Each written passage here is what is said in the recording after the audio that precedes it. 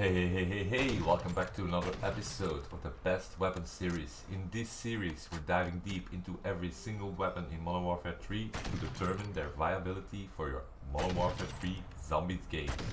We'll be covering everything from aftermarket parts and conversion kits to best ammo to use.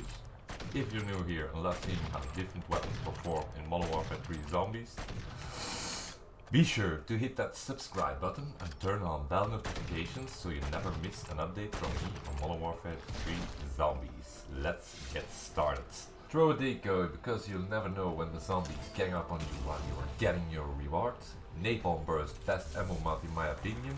We will do 12 HVTs and a big bad worm to show you how strong this bad boy really is. Just to let you know, I hate disciples. These are the only ones that get on my nerves, really.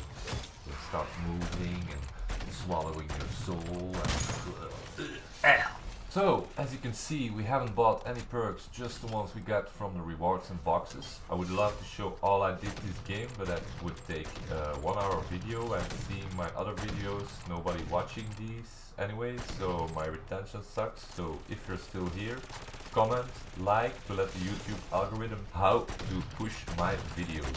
Also, I would appreciate you showing up to one of my live streams. And another HVT bites the dust. Grab some popcorn and enjoy the rest of the video. Weapon build on screen at the end of the video.